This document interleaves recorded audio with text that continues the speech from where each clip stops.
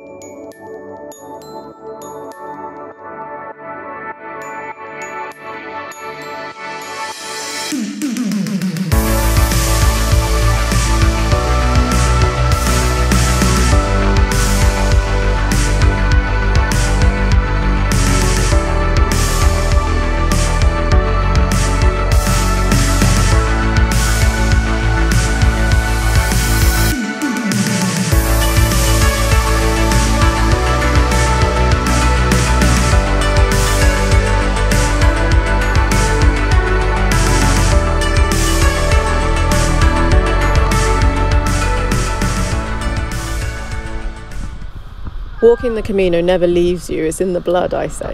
And I've mentioned this before. This felt very similar to my Camino, but this time I wasn't on foot.